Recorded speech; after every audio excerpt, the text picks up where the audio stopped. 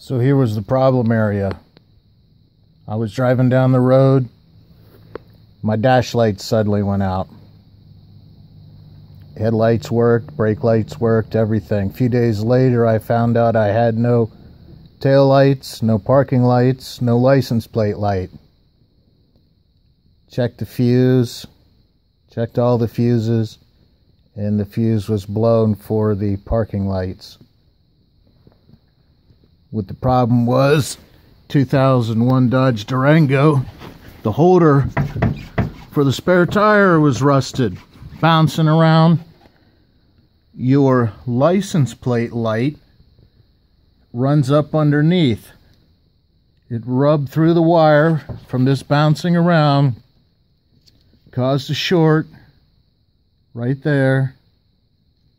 Both wires shorted out, blew the fuse. It's an easy fix. Check it out if you have the same problem I did,